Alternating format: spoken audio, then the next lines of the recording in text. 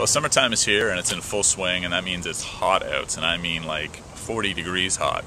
Now, if you're a horse owner, we've talked to you before about insurance for your horses. You want to make sure that they're insured against, sickness or injury or death or anything like that.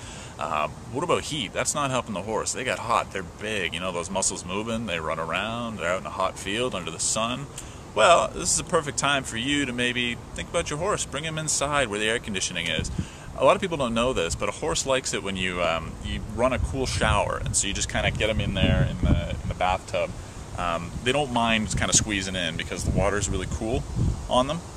So just get them to run it for like a good half an hour or something like that. Just let them get nice and cool down, and then at the end of the day when the sun goes down, you can put them back outside, and then all you got to worry about is them, tripping on something, and then you've got injuries to deal with, but you're covered for that, right?